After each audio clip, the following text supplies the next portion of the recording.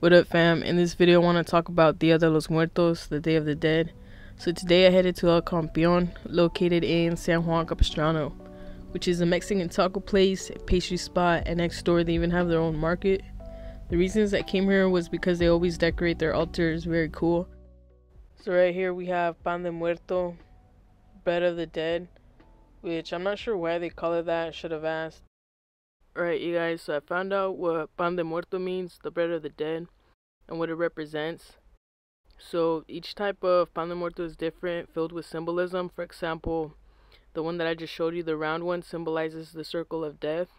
The ball on top represents the skull of the deceased, and the pieces that lay across the bread in the shape of a cross signify their bones and tears. They have different type. They have like these powdered sugar ones, and yeah, just want to show you guys. So this is some of the stuff that they also put on the offerings, the Pan de Muerto. And this is just some pan for me to eat later. So I wanted to share with you guys, especially if you guys are new to this tradition. Tradition originates from ancient pre-Hispanic rituals practiced by the indigenous people like the Aztecs, Mayans, and Olmecs. These rituals involved in making offerings to the deceased and their belief that the dead were not gone and always have a connection with the living. The knowledge that was passed down to me was that like the 28th you will have the candles and water already set on the altar.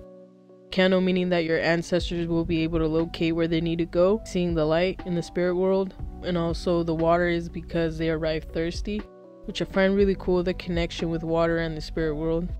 So on Halloween day you should already have the food offerings and everything they like for altars that include children. They correlated with Halloween day because children go out and ask for candy on that day, just as children's spirits come out to visit on that day. And on November 1st, the next day is when you will go to the cemetery, to the grave, or you could even do it at home, but you would eat the food that you stored away, that you made for the offering, or that you bought from the offering. You'll eat it with your ancestors because that's the last day that they'll leave. So you eat their favorite foods, listen to their favorite music, favorite shows, anything that your ancestors like.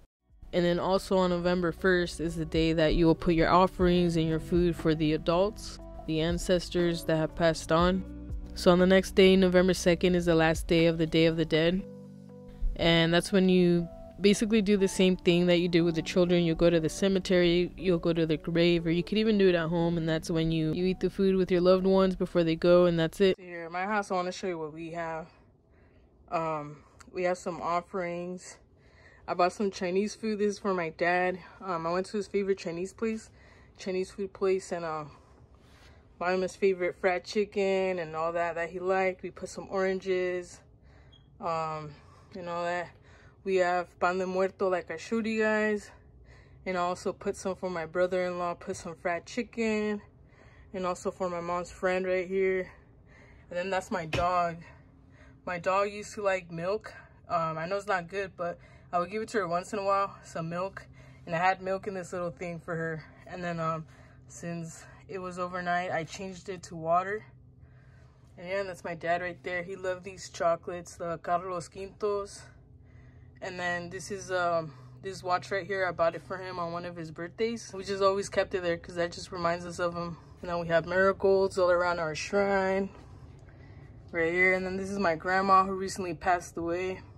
And yeah, you guys, so that's it. I just wanted to share that tradition with you guys, especially to all my subs, especially to all those who don't know about Dia de los Muertos or why we do it and all that. So if you guys like this video, make sure to like, comment, and subscribe. And I'm out, fam.